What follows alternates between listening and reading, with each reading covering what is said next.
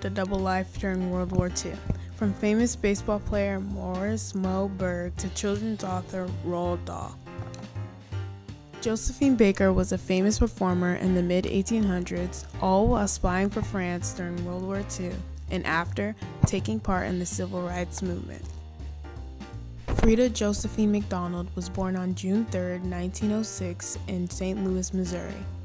Growing up, her family didn't have lots of money, causing young Jospehine to look for odd jobs to help support them financially.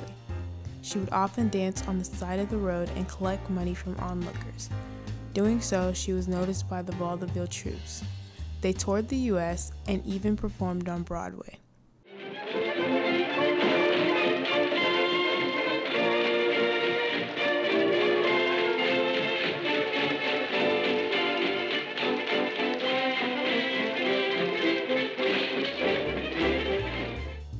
Afterwards, she moved to Paris, France.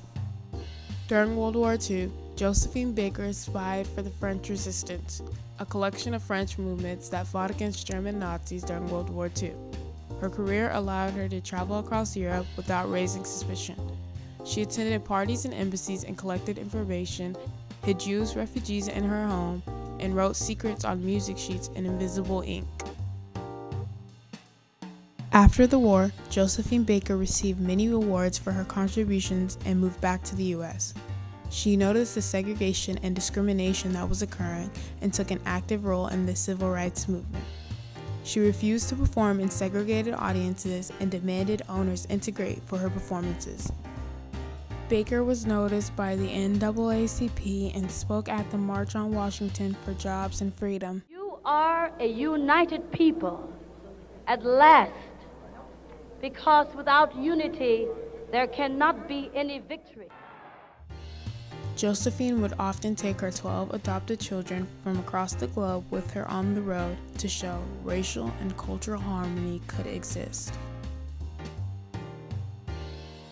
Jospehine Baker, born poor, became a successful performer and used her platform to better the world.